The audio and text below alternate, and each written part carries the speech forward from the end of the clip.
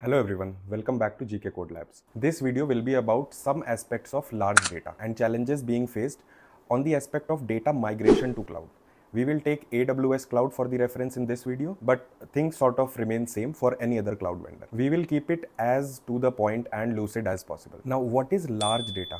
Specifically for data engineers, the flashing term big data. Its definition is never same in terms of how big it is. The definition is only confined to few properties like 5 V's of big data: volume, variety, veracity, velocity, and value. That's how from a long time we have been understanding the big data about. Now, some of you might think, isn't volume the size itself? Yes, it is the same, but can you give any quantifiable number to this volume? No. Same goes for other 4 V's.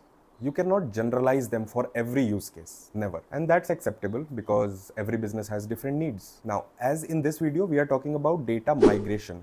Some quantifiable number is required, isn't it? So let's focus on the volume part only and forget the other 4 V's as of now. And since it's volume part, let's call it large data. AWS has given a general number based upon the challenges their clients have faced and according to their knowledge, the preparation that has to be done for data migrations. And that number is anything that has size greater than 100 terabytes or number of files greater than 50 million can be considered as large data. This is only keeping in mind the aspect of data migration, because they logged various challenges like what data to be migrated, which protocol to be used while the migration, what and who will take the responsibility from the source and the destination side, what about the connection downtime if while data transfer the connection goes down. In that case, any data which is crossing these limits is a huge challenge. Okay, enough about the definition. Let's talk about the recommended choices if you have large data and you want to migrate it to and out of the cloud. First is DataSync. Another recommended service is S3 Gateway, and third one is AWS Snow family. So there are various devices under this. We'll talk about this in the later part of this video. Let me tell you, these are not the only migration services. There are a lot more. We have transfer family, application migration services, etc.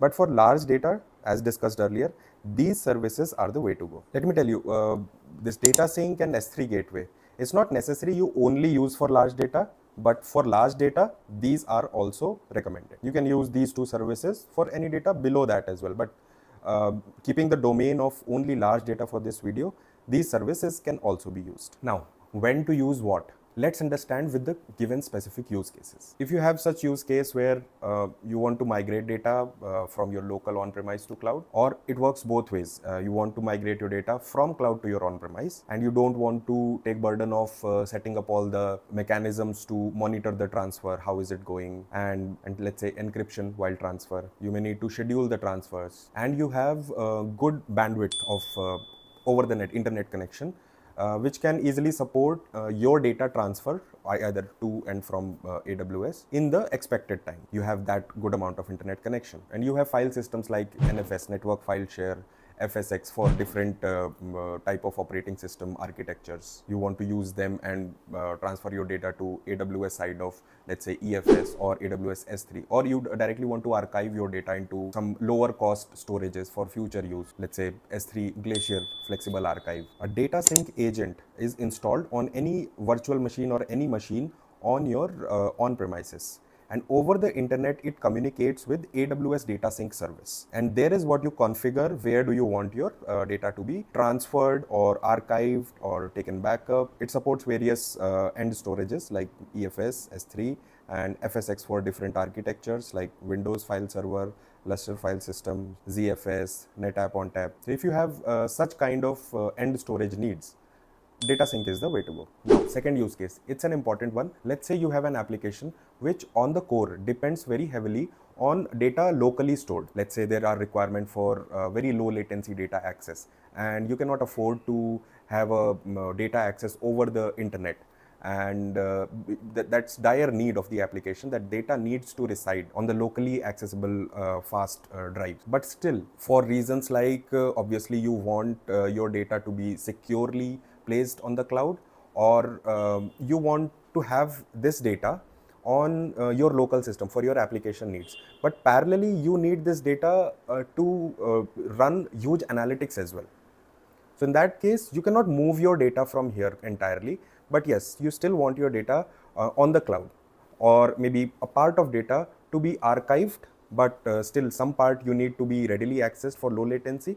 But that data as well you need on the cloud to run your huge analytics over that. If you have such kind of use case, this Amazon S3 file gateway is installed on your on-premise architecture, and then over the internet it keeps on syncing with the AWS S3 bucket. All the encryption in transit and on rest is taken care by AWS S3 Gateway. So this S3 Gateway is sort of a gateway which exposes an S3 bucket to your corporate data center as a local storage, and then over the time on the background it keeps syncing that data with S3 buckets. And on S3 side, this is handled by AWS Storage Gateway Services. And now the third and very critical use case. These kind of use cases are seen by clients requiring a huge data migration. This is a choice where your own infrastructure fails in all possible ways to make the data transfer. Either your internet connection is not that good, like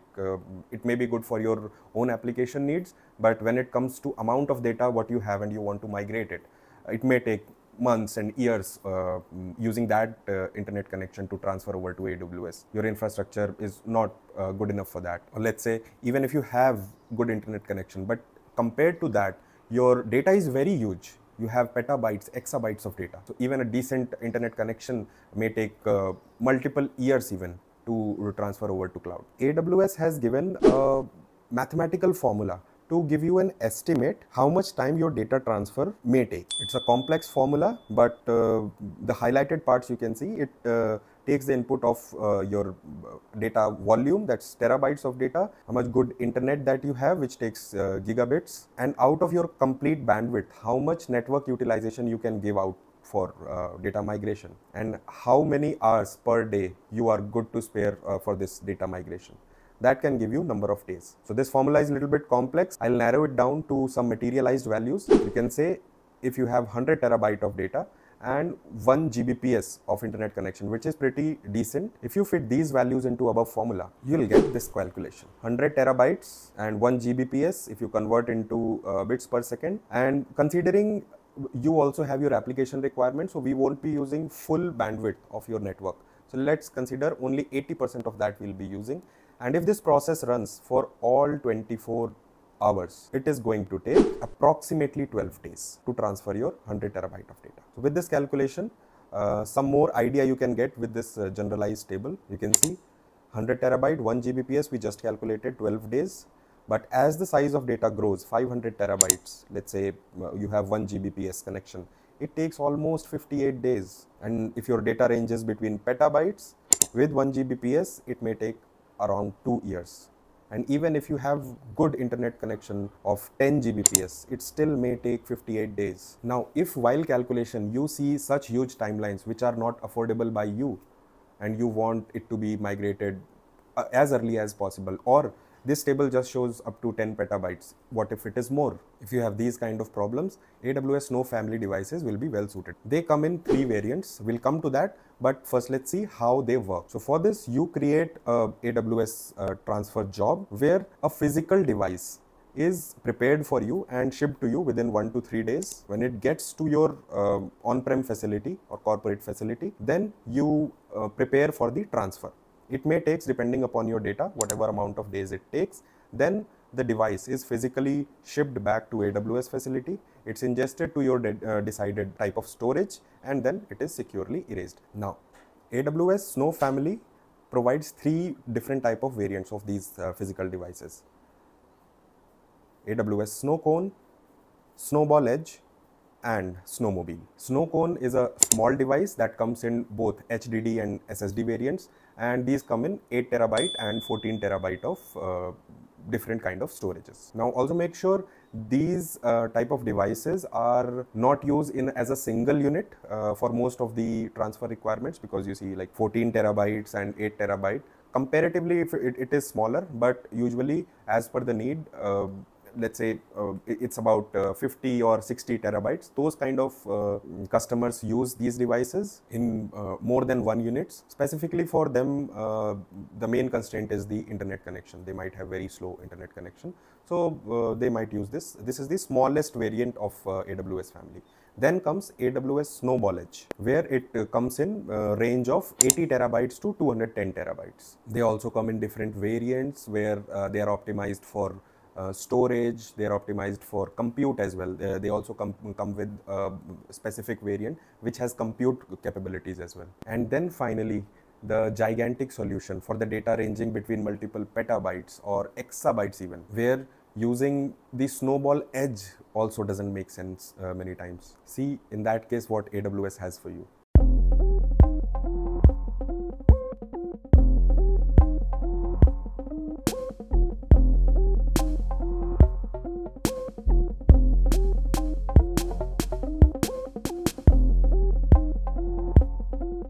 AWS Snow. So concluding this session, we saw cloud vendors like AWS have solutions for all different sizes of your data migration. But we need to closely understand our requirement, what are the cutoff limit from the day when you start the migration and the day when you want your data to be ready in cloud. How much time you are ready to spare and what cost you are ready to spare for your data migration. Accordingly, some or the other service from the cloud will suit your needs. Thank you guys for watching. Hope you liked this video. If you really did, please subscribe to GK Code Labs. See you in my next video.